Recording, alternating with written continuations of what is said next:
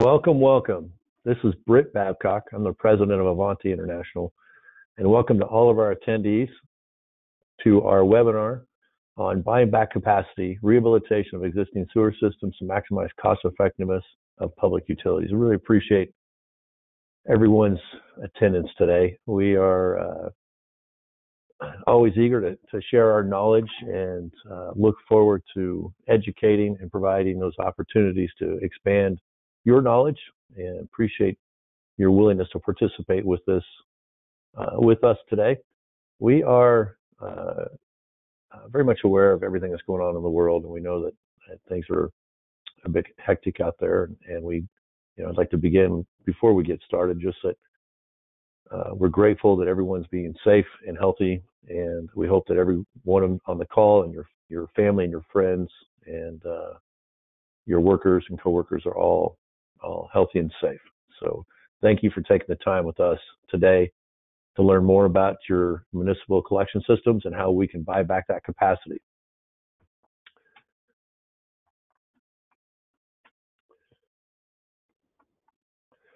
With us today, obviously myself, but your presenters are going to be Mr. Chris Hamilton. He is our Southeast Regional Manager for Avanti. Chris has been with Avanti a little over 4 years, and he is actually 6 years. Sorry, Chris, 6 years. And Chris has got 14 years of experience in the grouting industry, so highly knowledgeable, very capable.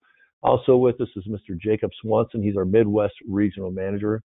Jake has been with us for 4 years, and he too is at the 14-year mark with his experience in grouting, both in industrial and geotechnical applications, and now in municipal as well. Chris shares that same resume across those different facets of grouting as well.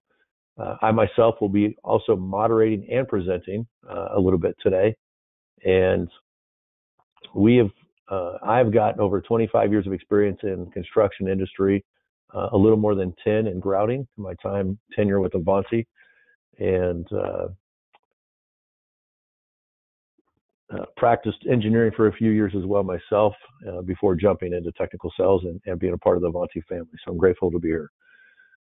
One of the things we're going to do throughout the presentation is we'd like to ask a few poll questions just to help gauge your knowledge base, and it'll help us help you.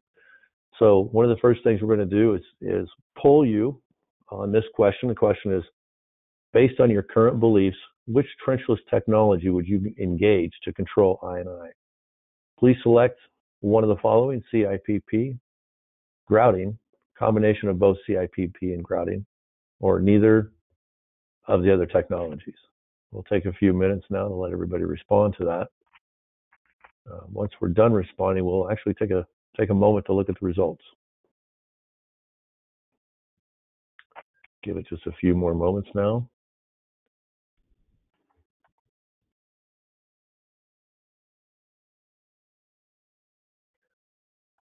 All right, fantastic.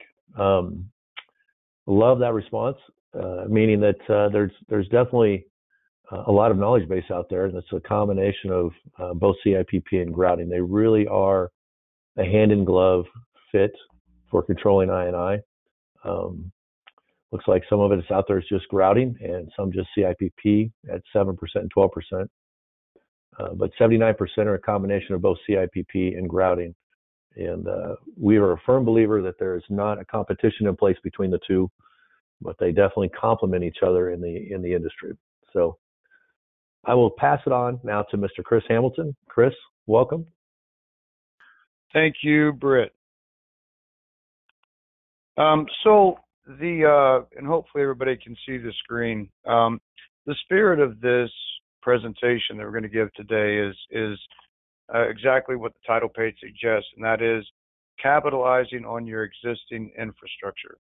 And what we mean by that is that when you come to a fork in the road, as whether you're a utility owner, utility engineer, you have to make a decision to either expand your system or to capitalize on what you have and rehab the existing system. Why would we go down the road of rehab as opposed to expansion? And the answer is typically about cost. So as we are Britt, if you could give control back to me.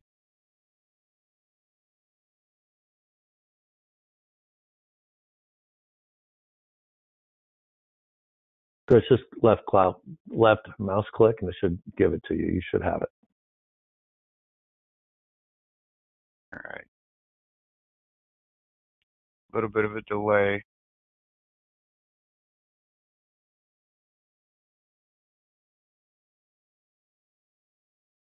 Bear with us, folks.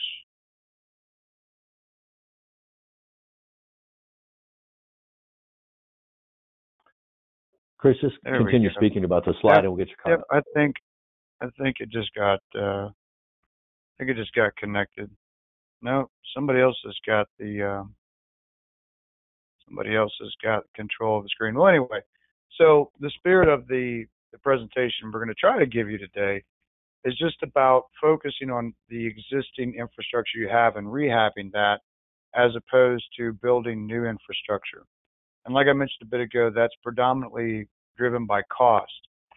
So one of the things that we're going to go through is we're going to talk about very briefly some of the projects that have been launched recently. I say recently, within the past 5 years.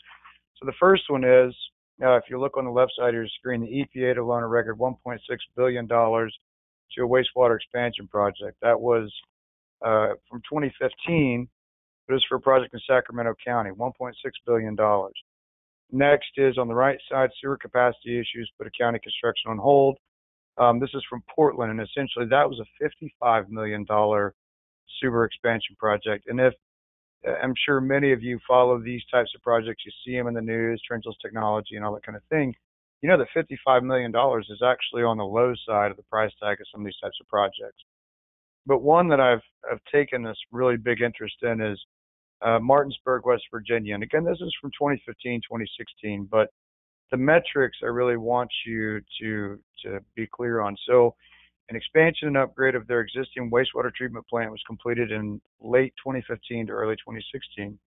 This project had a total cost of $53 million. The capacity of the plant, again, capacity is a key word here, increased from 2.5 million gallons per day up to 12 million gallons per day during storm events.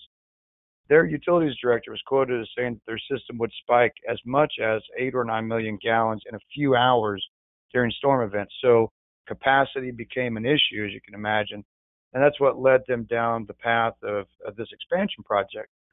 The caveat to all of this, $53 million, only around 40% of that project was funded by the feds. So why does that matter? Of that $53 million price tag for this project, $29 million was to be absorbed by the local utility, which, as many of you know and can understand, had no choice but to pass that on to their customer base of 6,000 users. I'll say that again, $29 million passed on to 6,000 users. That doesn't make you very popular in town when you work for the utility. If we were talking about an Atlanta or a Charlotte, North Carolina, or an LA, that would be a very different situation. But $29 million fell on 6,000 users. So why do systems, utilities decide that they need to expand or otherwise construct new infrastructure? Well, there are 4 driving factors. There's population growth, land development, commerce, increased efficiency and profit to the utility, and then, of course, aging and deteriorating infrastructure, which is kind of what we see the most. Population growth, every year in the United States, we grow by about 0.7 to 0.75%. And you may look at that and you go, well, it's really not that much. But what that equates to is about 2 million people every year, population growth in the United States alone. That's significant. Next is land development and commerce. Well, if you're a city of Athens, Georgia, and say an Amazon or a large production facility wants to open a new business in your county or in your city, of course, as they do, you're going to have to build new infrastructure to support that. So that's another factor. Next is increased efficiency of new infrastructure.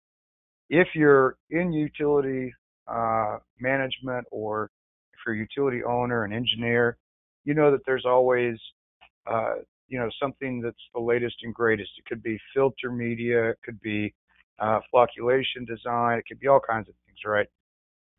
So that's one thing that causes utilities, municipalities to expand or upgrade their infrastructure. And then there's deteriorating infrastructure, aging and deteriorating. Like anything else, no matter what pipe composition we're talking about, or manhole composition, be it precast or RCP pipe or HDP, everything has a life expectancy or a lifespan. And so as that infrastructure meets its lifespan, its effective lifespan, then it's going to begin to deteriorate. And that's what drives a lot of municipalities and utilities to either expand or rehab. So with that opening, I'm going to kick it back to Mr. Britt Babcock for our second poll question. All right. Thank you, Chris. Thank you. Great information. We are, to all our attendees, going to jump into our second poll question here now. How common are sinkholes and depressions in your community? Please select one of the four choices up on the board there. Never, rarely, sometimes, or very common. We'll give it about a minute here for everybody to respond.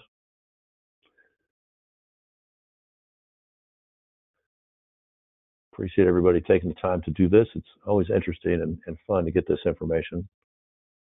And again, we'll look at the results here once we close this. So we'll give it a few more seconds here, let everybody a chance to respond.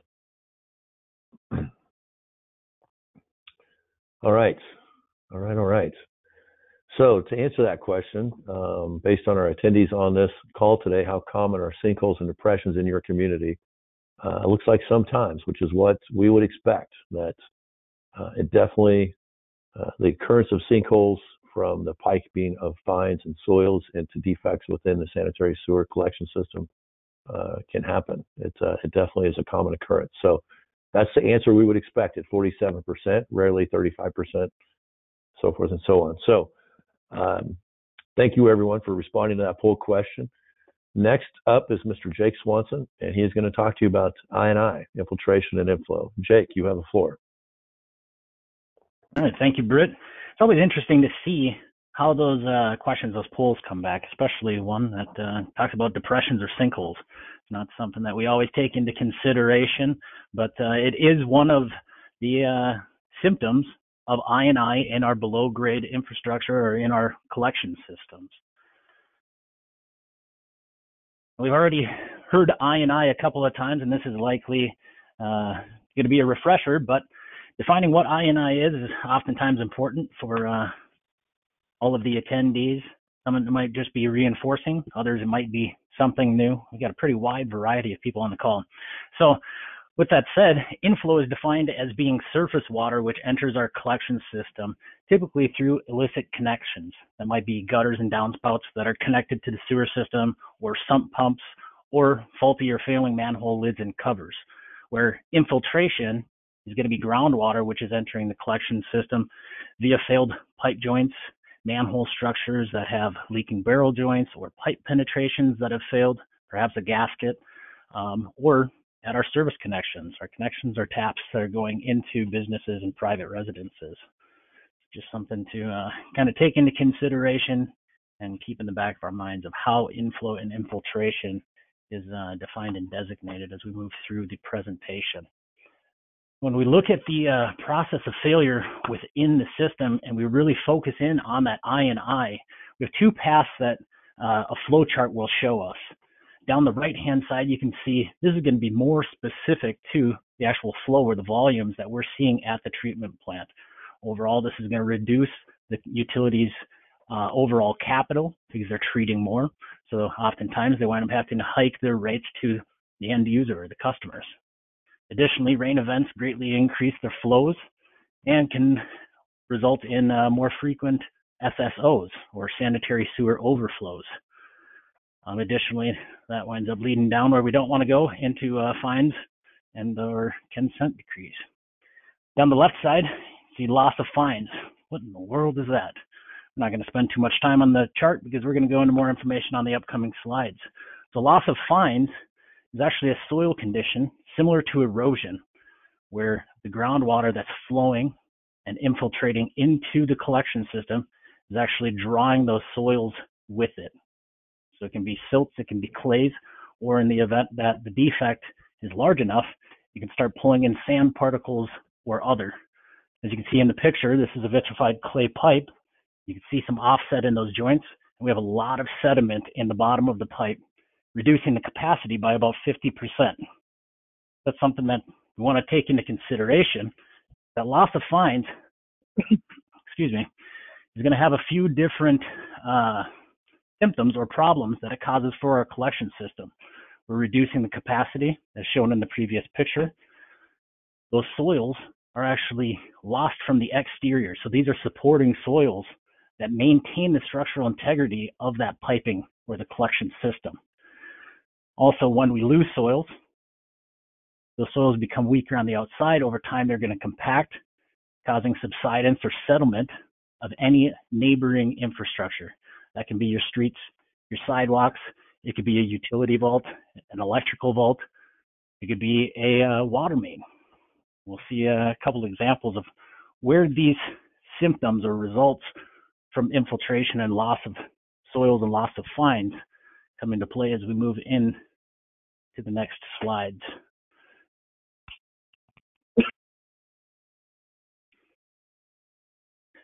So in the picture here, you can see a road depression. This is right next to a stormwater catch basin. It's very common. We see this frequently, and this is where we were bringing up earlier surface indications. At the surface, if we see cracking, settlement, any type of subsidence, oftentimes that's going to give us a good indication of where a failure is or what is going on with our below-grade system.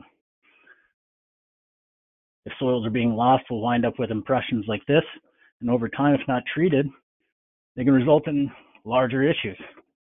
This one's kind of near and dear to me, not too far from where I grew up. This is in Duluth, Minnesota, after a record rainfall. The next slide, this is Houston, Texas, only a few miles away from Avanti's headquarters. And if you see a couple common situations in each one of these, you'll note that the root cause to each one of these sinkholes, including this one in Pittsburgh, Pennsylvania, was below ground infrastructure. This one with the bus is kind of unique in Pittsburgh because they say that this was from a broken water main. However, they actually attributed much of this to one of the sewer lines that was next to it, where they knew that they had done cleaning, and it was likely due to the loss of fines and some of the subsidence and settlement, which could have potentially resulted in that water main not being supported properly.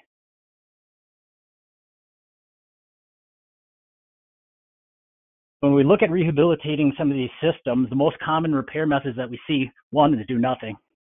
Not as common anymore. Thankfully, we're seeing a lot more emphasis put on our collection systems. We're doing more than ever. So that's not as common anymore. Dig and replace, we see this more in rural areas where it's still relatively economical. Disruption isn't as big of a consideration as in urban areas. But generally in an urban area, it's going to be high cost and too disruptive. So we're going to try to look at trenchless means. That's where we come into CIPP or cast in place pipe. As Bert mentioned earlier in our poll showed, it appears that everybody is pretty familiar with CIPP, one of the most utilized structural repairs.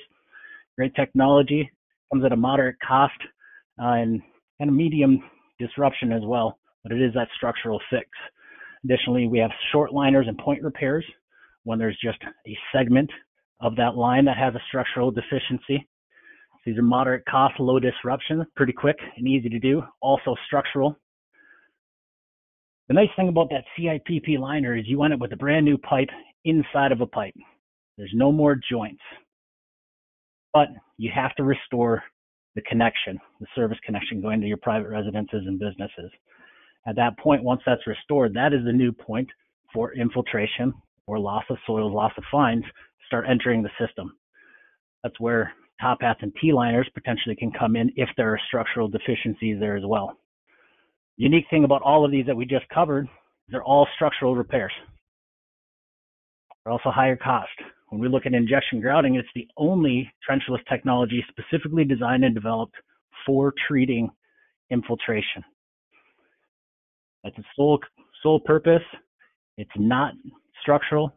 However, if you do not require a structural repair and infiltration is your only consideration, this is going to be a way to stretch your budget so that you can utilize these other repair methods in other areas, stretching the municipality's budget, trying to get more of that system addressed.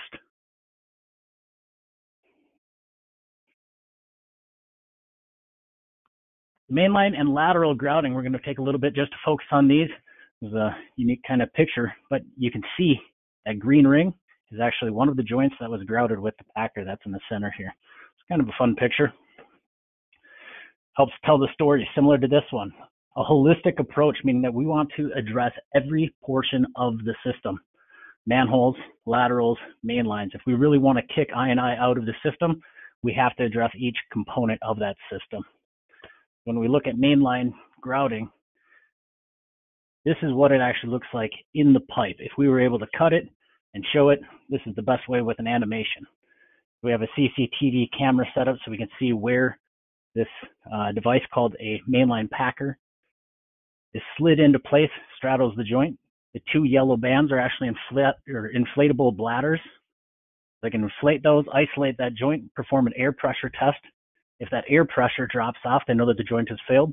They perform grouting, or they start pumping grout. It fills that annulus space that the packer has created, pressurizes, and then that grout flows out into the soils, turns to a solid. That water no longer can pass through, stabilizing the soils. Then they would perform another air pressure test, confirming that the joint has been properly sealed, moving on to the next joint. Similar to mainline joints, there's a lateral connection grouting. This is similar to mainline, except for we have the addition of one ladder that is inflated and extends up the lateral. This can go most commonly 3 to 5 feet, but has gone as far as 30 feet up the lateral from the main. Same situation with the air testing.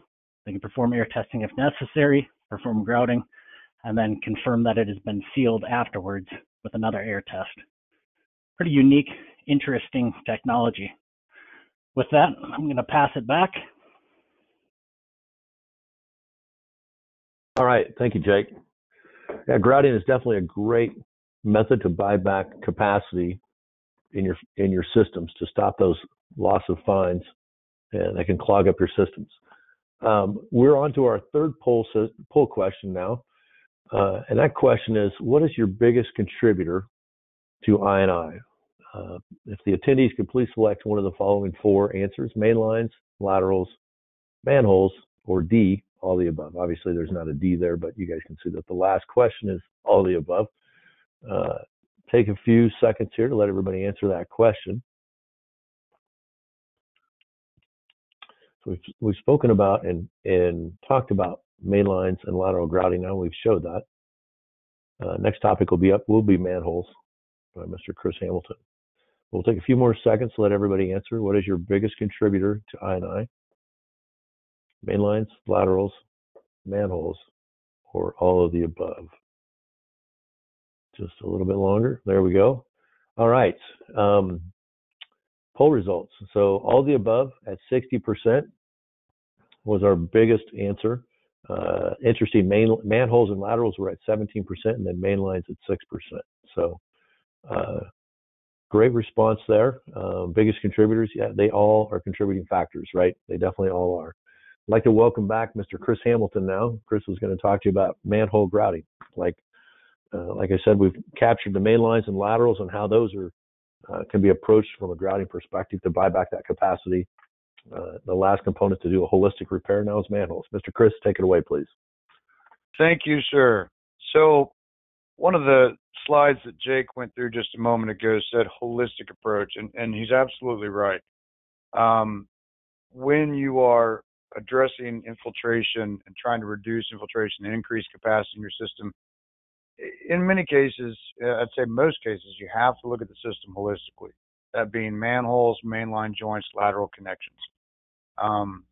So what I'm going to focus on going forward is manholes. Jake talked to you about mainline joint grouting, lateral connection grouting.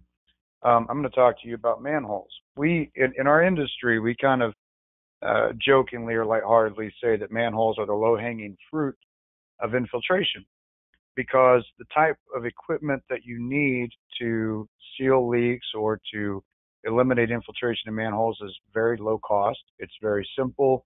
Most utilities already have the equipment for confined space entry. So really what we're saying by the low-hanging fruit is that manholes are very accessible. So one of the techniques that we talk about is called curtain grouting. You may have heard it called encapsulation grouting. But essentially what this is for, it can be used on brick or precast manholes, new or old, doesn't really matter. But it's a process by which, when you have a large network of defects in a manhole, let's say you pop the lid, and let's say it's a brick manhole and you've got 30 feet of mortar joint that is actively leaking, you know that point repair is probably not going to be very efficient. So in that case, you would just encapsulate the manhole.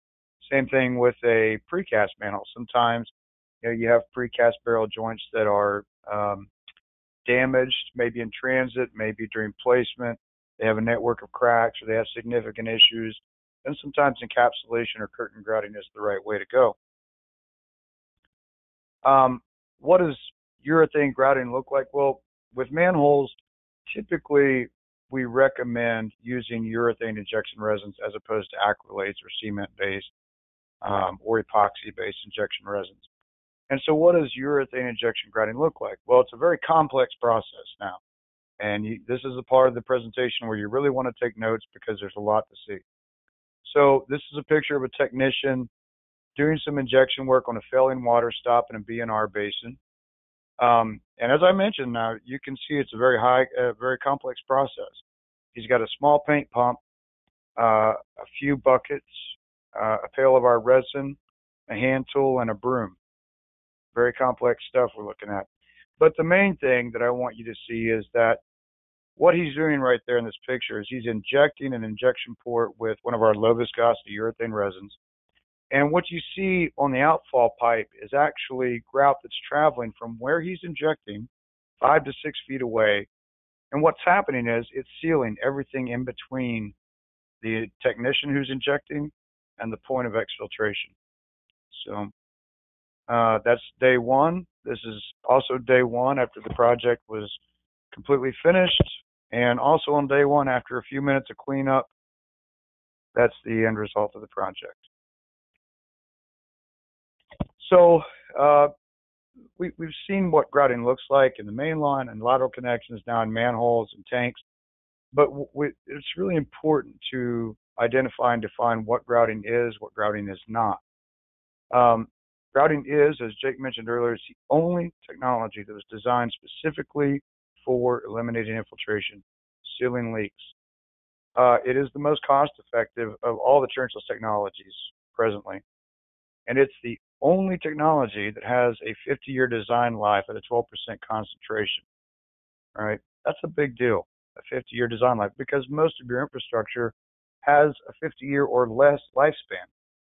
Things injection grouting is not. It's not a structural remedy. As Jake mentioned earlier, all of your lining technology, CIPP, point repairs, top hats and T-liners, all great tools to have in your toolbox, but they are structural repairs that are not designed for infiltration. Injection grouting is the opposite. It's not a structural remedy, but it is designed for infiltration. Injection grouts have never been banned in the United States, and they, contrary to popular belief, yes, in geotechnical settings for like soil stabilization, they do solidify soils, but they are not any more difficult to excavate after injection. So where are injection grouts used? Well, we've obviously covered the sewer system in its entirety, but there's so many places where utilities and contractors are using injection grouts right now beyond the sanitary sewer system. So for instance, your storm sewer system, culverts, tunnels, earth and concrete dams, soil stabilization, slab lifting, pump stations, lift stations. There's just a number of different applications where water infiltration is a problem, and grouting can bring solution to that issue. All right? Culverts, tunnels. Just going to do a run through what we just talked about.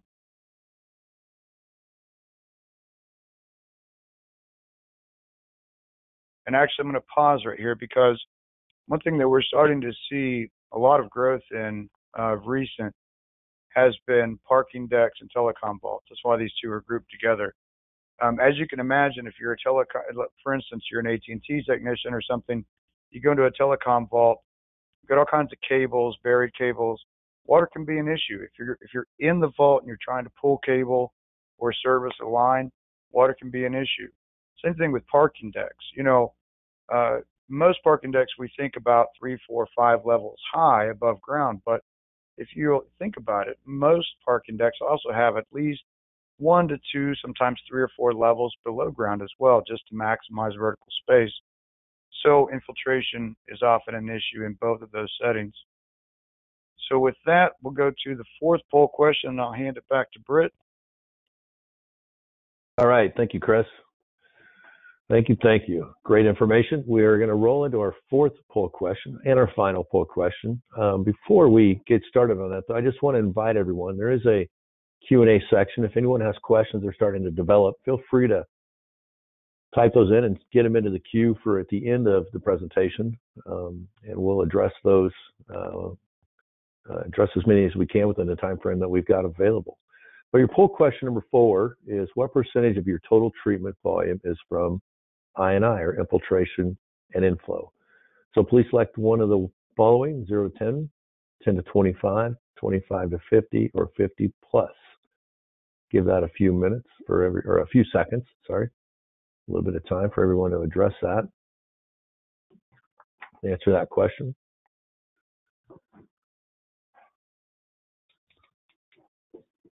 As Chris pointed out, we're here talking about sanitary sewer systems, but there's definitely a myriad of other applications where grouts are used. Basically, anywhere grout or water is a nuisance, grout can be used to control that groundwater.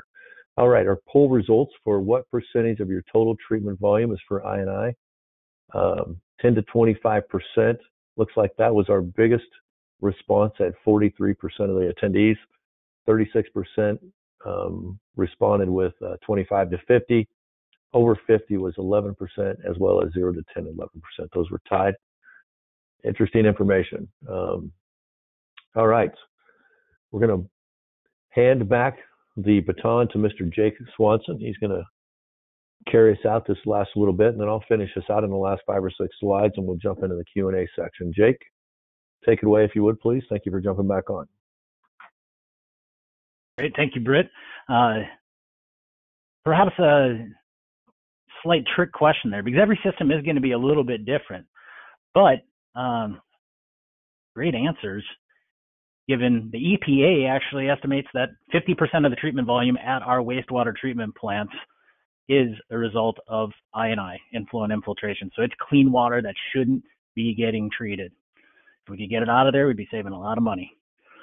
I live in Minnesota, as I might have mentioned before, and our Met Council did a study back in 2013, and they estimated just the Twin Cities metro area, Minneapolis, St. Paul, and surrounding urban area, just in that zone, I&I was costing ratepayers over $500 million a year.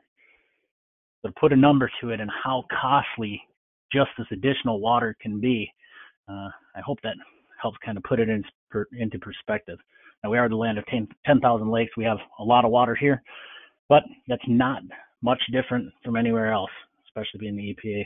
As pointed out on this slide, it says 50% of all treatment, or 50% of the water at all treatment plants is I&I. So why do we want to control inflow and infiltration? Kind of the basics is we want to meet federal and state regulations, especially if we're under consent decree. We want to prevent sanitary sewer overflows.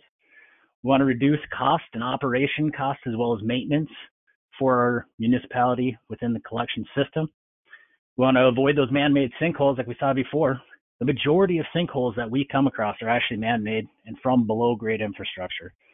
We also have situations where we have karst soils, depending on where in the world you are, that can lead to natural forming sinkholes. But most commonly, they're going to be man-made from below-grade infrastructure. Think about our collection systems are meant to move solids pretty quickly and efficiently. So once soils can get in, they're going to get moved quickly and efficiently as well. Additionally, maybe most importantly, we want to protect our environment and promote healthy communities. This is a quick little cost analysis to also help put in perspective how much water can cost us, and how even when we look at some of these leaks or some of these different situations, it may seem small, but in the grand scheme of things, it adds up quickly.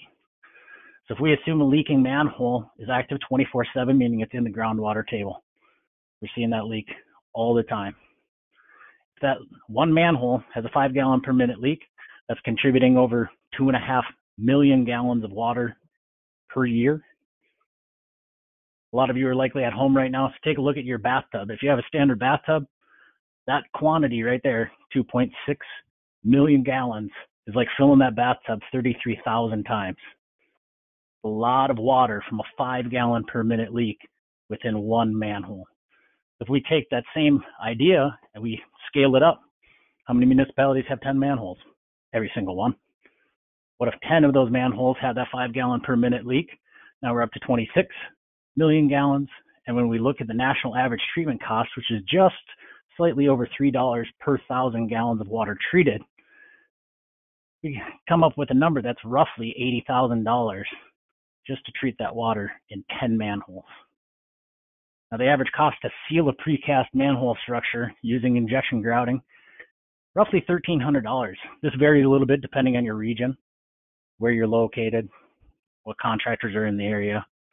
But overall, this seems to be a pretty good number from what we've seen nationwide.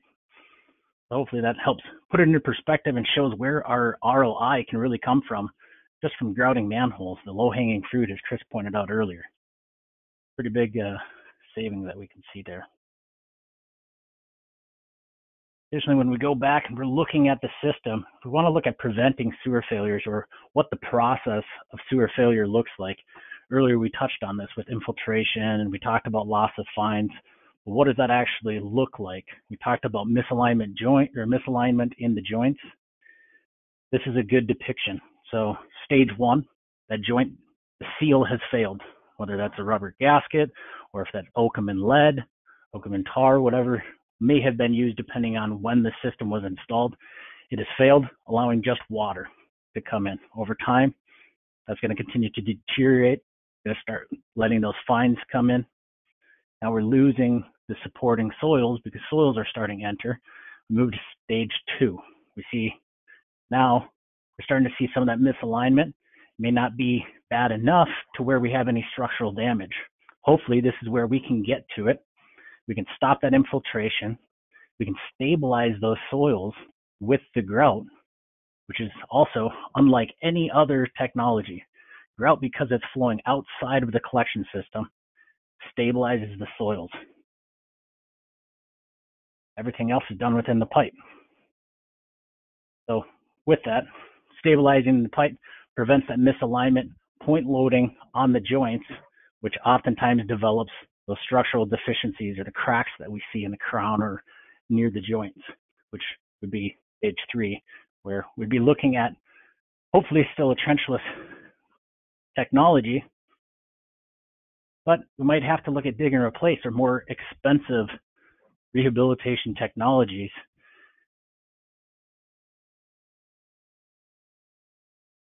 So what does that actually look like in real life? Animations are great for showing the process, showing the idea, especially when it's below grade. This is what it actually looks like. These are pictures from a test cell that was meticulously put together, all the soils compacted, because we wanted to get a better understanding and a better feel for how the grout actually performs, how it's flowing through defects in joints. Performed multiple times. This isn't just a single joint. And each time, depending on the soils, we wound up with, in the top left, if you see, it looks like a bell. So that's a donut around that whole pipe joint of grouted, stabilized soil. So water can't pass through that soil anymore. And that bell shape, you can see it almost cradles that pipe, holding it up from the bottom, acting almost like a footing to your house. That's going to stabilize that pipe and prevent it from future movement, extending the life cycle of that pipe, because we're not going to wind up with those structural deficiencies. Hopefully this helps tell the story of grouting a little bit more. With that, I'm going to turn this back over to Britt Babcock. he's going to continue with a bit more information. All right. Thank you, Jake. Excuse me. How do we get the confidence in knowing that grouting is a successful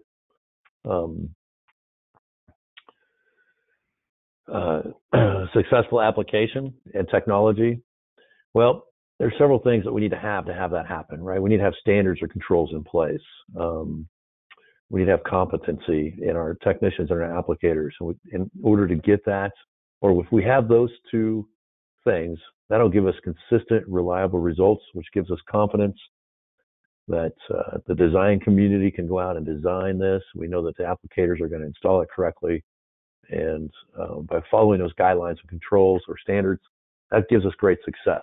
So, the following factors must be present, right? We have to have those controls. We must have the applicators. And then we'll get those results. With all those factors in place, we know we can confidently specify and implement injection grouting as a very reliable, viable repair methodology. Now, grouting's been around for 40, 50 years now, using AV100 acrylamide grout for controlling groundwater, and then into I&I collection systems, as well as for around manholes, and the urethane grouts that are used for that as well. So what standards do we have to at our ready to use in our toolbox? The first is there's a white paper that's put out by ICGA, the Infiltration Control Grouting. At the time, association, it's now called the Infiltration Control Grouting Committee. It's a part of NASCO, which is the National Association of Sanitary Services Companies. And its white paper is the role of chemical grouting in wastewater systems. Definitely welcome everyone to visit NASCO's website to capture a copy of that and read it. A tremendous amount of great information. It helps create the standards in which we can follow, and we do follow as an industry. To complement that, many of the specifiers out there today are following NASCO's suggested standard specification for grouting. Its title is Pressure Testing and Grouting of Sewer Pipe Joints, Laterals, and Lateral Connections using the Packer method with solution grouts. Now, this was a group of many of the industry experts out there, and contractors and designers and material suppliers that all gathered together and built this specification for the industry to follow, to create that standard. So those standards and specifications exist out there to help create that control. What about longevity of acrylamide grout? One of the common misbeliefs is that it's a short-term solution. The reality is the grout is not the driving factor. It's how it's applied. The grout has been shown and proven through laboratory testing that it has longevity. This happens to be a study that was done. It was a 20-year study on grouts by the Department of Energy on acrylamide grout from the mid-'80s to the mid-2000s, before they encapsulated hazardous waste with acrylamide grout. They actually studied it and came up with a half-life of 362 years. Now, don't be deceived. That was based on a 20% grout concentration. So when we consider that to be a half-life, we back that back down at the proper grout concentrations, and we use mathematical calculations. At a 12%, you can estimate a 50-year design life on that same material, 12% grout concentration. So there has been studies out there. Another study that Avanti has helped foster was, one of the common misbeliefs was that the grout shrinks.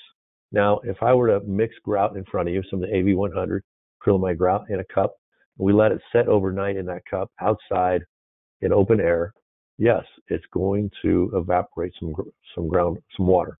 It'll evaporate water from within the sample. However, one of the things that we've always known for many, many decades within Avanti was the grout doesn't shrink when it's underground, but we hadn't proven that scientifically. Well, about 4 years ago, Avanti said, we're going to prove it. So what we did is we undertook a study, third-party independent study by Dr. Doug Kovos, Mr. PhD there. And what he did was took a measure of relative humidity. We had a belief that the relative humidity was extremely high underground. And so they actually buried sensors in the ground down to 14 feet. in a test boring and measured that relative humidity. The sensors were backfilled with soil, the native soil. And what you'll see is this boring was actually put in, or the test samples were put in a very arid climate in Riverside, California. Now, Riverside, California, believe it or not, is one of the driest cities in the country. I personally didn't believe it at first, and I even checked on a few other cities, talked to some other colleagues of mine back in my engineering days, and they were right. So we dug a hole or drilled a hole down 20 feet, set sensors at various depths, 2, 4, 7, and 14, 10, and 14 feet, backfilled those sensors with soil so that they had intimate contact with the earth. And what we found was over the driest period of Riverside, California's dry season, that the relative humidity stayed right at 100% at full depth, right from the surface down. Now, why would that be? Well, think about it. Not necessarily why, but just from an experience perspective, when I knocked over one of these clods in this dirt field, it may have been dry and desiccated on the top, but it was moist on the bottom. How many of us have had that experience? I bet every one of us on this call has experienced that. So if you think of that phenomenon to have relative humidity from the ground surface down, that's not that unbelievable if we can have moisture right underneath this dirt clod right at the surface. So I mentioned that we were during the driest season or rainfall season of the year for Riverside, California, during the months at which we tested. Don't be fooled. This is not a big spike in rainfall. It's a whopping 0.4 inches during the entire month of August in 2017. I apologize, this was 3 years ago, not 4 years ago. But just shows the rainfall event that we experienced in Riverside, California during the time of testing. It was very, very minimal. And so this reflects our soil relative humidity. So it actually was right at 100%. You'll see we hovered around 105 to 100, but it was at 100% for the entire duration. One of the things that now that we've proven the soil was at 100%, we needed to show, or we were curious, how does the grout react in a 100% relative humidity environment? So Dr. Kobos then took samples of neat AV100 grout and exposed it to a 100% humidity environment for 12 weeks. And we had negligible water loss. I mean, it was almost immeasurable at 0.03%. I mean, we're talking 0.0003. So basically what we've concluded is the grout does not shrink. We have relative humidity up to at 100% in the ground, and then showing that the AV100, when tested in that 100% humidity situation, will not dehydrate or shrink. So we've now scientifically proven why AV100 does not shrink underground. Dr. Kobos has a great quote here I want to point out. Based on the thermodynamic analysis, field testing, and laboratory testing, AV100 chemical grout installed below the shallow surface layer will not shrink from desiccation. And that's exactly what that study was found to be. So that should give you confidence in that the grout does sustain its shape, volume, and capacity while serving as a water stop situation. Now we'll step into the Q&A section of the presentation. We've got 10 minutes left, so any questions that anyone might have, please jump into the Q&A section, throw them into the queue. We've got several in here already. Let me pick from one or two here. Well, one of them we've already answered, which was, what is the design life of the grout by itself? Well, we've talked about that, right? At a 12% grout concentration, which is where we're seeing the industry move to. Historically, it's been at 10%, but at 12%, it's a 50-year design life. And we can show that mathematically when we back calculate to the Corps of Engineers 20% grout calculations. Another question is there an ideal time of the year to grout? They grout year round, whether it's in the southern states of Florida, Georgia, Virginia's, of the Carolinas, and they also grout in the northern states as well year round. A lot of times in the northern states, those sanitary sewer systems or collection systems are well below frost line, so it's really a non-issue. They can access that. You're below freeze line, so you're installing grout in a normal soil condition. So it does happen year-round. Another question is what does the pipe look like after it is grouted? Well, really, there's not much to see from a grout perspective from inside. All of the grouts, when injected into a joint or a defect, actually goes on the outside of the pipe to create that soil gel matrix. And much like Jake spoke about, much like Chris spoke about, so you can't see where the grout is actually doing its work. It's outside of the pipe, intermixed with the soil and sealing off that defect. Jake, do you want to take this one? How do you prevent unintended damage to the existing pipe from grouting pressures or from setting the packers if material is missing from around the outside of the pipe?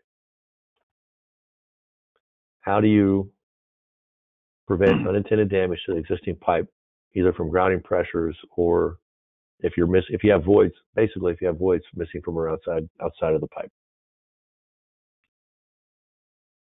Yeah, so want me to take that one? One of the go ahead, Jake. I'm happy to take it. You can add in a little bit if you think I miss on something.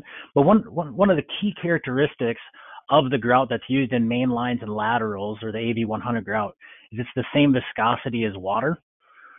All of the pressures as it's being injected, those pressures are monitored so that in the packer, I may have missed mentioning this, it has a small sensor or a transducer that relays what that grouting pressure is back to the technician that's sitting in the truck. So they actually can monitor what their injection pressures are and make sure that they're staying low enough to where they're not going to damage that pipe. With the viscosity being the same as water, it's going to flow out into the soils the same way that groundwater would. And typically, our sewer system, they're going to be bedded in soils that are rather permeable, whether that's rock or crushed gravel or sand, depending on the construction time and what was performed. So the path of least resistance is actually into the soils instead of building up to that pipe. Anything else you think should be added there, Chris? That's perfect. One of the things, Chris, could you allude to the second half of that question, which was talking about how the packer can the packer damage the pipe, or how do they avoid that from happening? What does the applicator or technician do to avoid that from happening? Right. So, and that's a very good technical question. When the remote packer is inflated, and I know that question is probably mostly geared towards vitrified clay pipe, because we all know that the clay is a little bit fragile in some ways. But they're only going to inflate the bladder just enough to overcome the head pressure of incoming groundwater or infiltration. So in other words, if we had a pipe that, let's just say hypothetically, it's at 10 feet below ground surface, we know we're going to have an infiltration head pressure of around 5 psi. So they're only going to inflate those bladders up to 8 psi maximum, maybe 9. And like Jake mentioned just a moment ago, when they're introducing the AV100 acrylamide grout, what they're doing is they're essentially using positive displacement. So if you've got groundwater infiltrating at 5 psi roughly, then they're going to inject that grout at around 6 or 7 psi. Now that's important because there's 3 things happening. Number one, you're overcoming the head pressure of the incoming groundwater, so that's positive displacement. Number 2, you're still basically pushing the material out. So again, through positive displacement, you're pushing it out into the soil. That's what Britt and Jake were talking about, the gel soil matrix that happens on the outside of the pipe. The third thing is by keeping the pumping pressures at around 7 psi, give or take, just enough to overcome the head pressure of the infiltration, you're also not getting what they call blow-by, which means that if you pumped at too high a pressure and it was higher pressure than what your bladders are inflated at, then you would get material just blowing by your bladders. So that's essentially, it's a good question about how to prevent damage, and this is how it's done. Minimal pressures, low viscosity resins, and and that is the way you mitigate those pressures and prevent damage to pipe of any kind.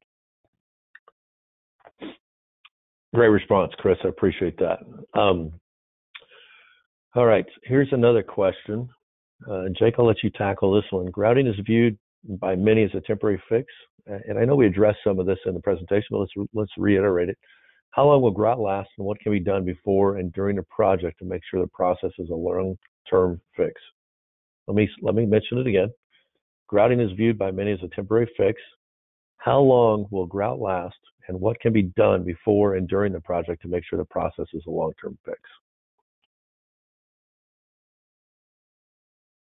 A lot to break down in that question. Kind of unique. So, as Britt had mentioned before, the 12% grout concentration, which the industry is really moving towards from the historic 10%, gives us that 50-year design criteria within the grout.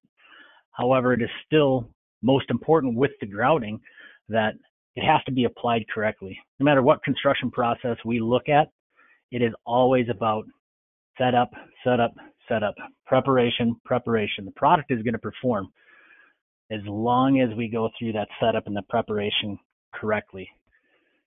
So knowing that, when we get onto the site, or even beforehand when we're in the planning and the development phase, we want to take into consideration what types of soils were used. If we can determine that from a construction standpoint, it helps us in developing how much material is going to be required. Now, if you look at NAFCO as well as Avanti, we have pretty similar standards as to the amount of grout that should be injected per inch diameter of that pipe. So NAFCO specifications says between 1/4 and 1/2 gallon of grout per inch diameter, where Avanti is a little bit more conservative, and we bump that up to between 1/3 and 1/2 gallon per inch diameter of pipe.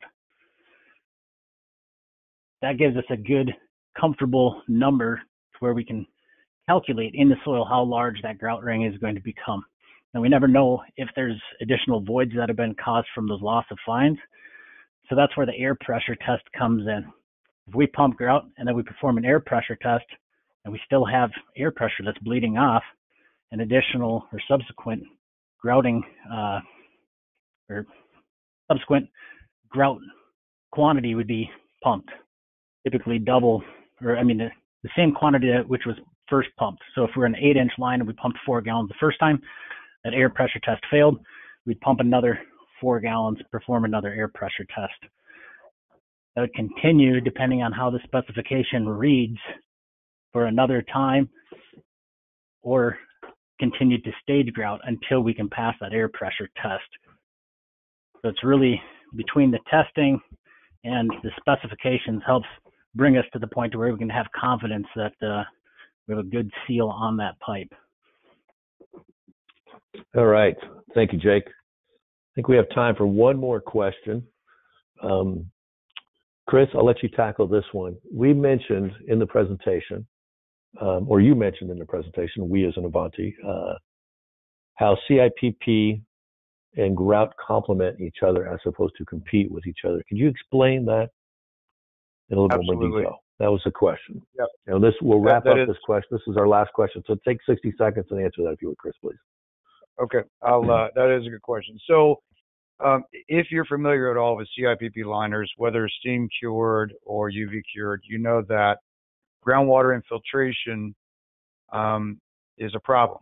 And how many lining companies, contractors, utilities have had to go back and redo liners because they tried to put their liners in and cure out in the presence of active infiltration. So you get bellies in the liner, you get defects in the liner, and then unfortunately you have to go back and cut them out and redo them. So for instance, in those settings, it is good practice. It's prudent to grout and eliminate the active infiltration before you try to place a liner. Another scenario is with liners. Jake may have mentioned this earlier or not, I'm not sure, but contrary to what some people believe, a CIPP liner does not bond to the inside of the hose pipe. So once it's placed, inverted, and cured out, you're going to have an annulus. And in those cases, groundwater infiltration can still travel into the lateral connection and travel down this annulus. So you still end up in a position where you have very little reduction, if any, in flow. Grouting can be used because it's the same viscosity as water to fill that annulus, seal it off from infiltration. And that's just a few very obvious examples, but there are so many more where CIPP and grouting work well together. Perfect answer. Thank you, Chris, for that. With that, we'll close up our Q&A section. We're right at 3 o'clock. I need to wrap this up, be respectful for everyone's time on the call. So grateful that everybody joined us today. Thank you for that. One of the things we like to do at Avanti is we like to continue the educational efforts and continue to lead the way through education. And as part of that, there are 3 promise documents that we're going to provide to each one of the attendees on the call. The first one is the white paper on zero shrinkage of AV100 chemical grout due to relative humidity by Dr. Doug Cabos, excuse me. And then there's also a document on sewer grouting, main lines, laterals, and lateral connections, and the grouting of manhole rehabilitation. So look for that in your inboxes. Everyone on the call will receive an electronic copy of those. With that, we'd like to say thank you to everyone on the call. Thank you for joining us. Chris, give me a 10-second snapshot, just a closing statement. Sure. Like Britt said, thank you for taking time to do this. We appreciate you being here. No matter what part of the industry you're in, whether utility, contractor, engineer, reach out. When you have questions, when you get back into a corner with technical issues, just give us a call and know that you have assistance at your fingertips. Thanks. Amen. Perfect. Jake, closing statement for you, sir. I think I just want to reinforce what Chris said. Reach out. We're just a call away. Our collection systems and the defects and the challenges that we come across are always unique and always changing. So reach out. Oftentimes we've seen it. Additionally, a lot of the information that we covered here and more is available on our website. So always feel free to take a look at that for different videos and animations that couldn't be used in the presentation and additional assistance. And thank you. All right. Thank you, Jake. Last but not least, I want to give credit and recognize Miss Jessica Williams. Some of you on the call may be friends with her. You may know of her, but she is the one that's quarterbacked this for us. Jessica does a fantastic job as our marketing manager on the Avanti team. And thank you, Jessica, for that. I'm Britt Babcock, president of Avanti. Thank you, everyone, for joining us today. Go out there, be safe, be healthy. Please be socially responsible as we try to get through this tough time in the pandemic. I know we will, and we're all going to be better, stronger for it. So thank you very much.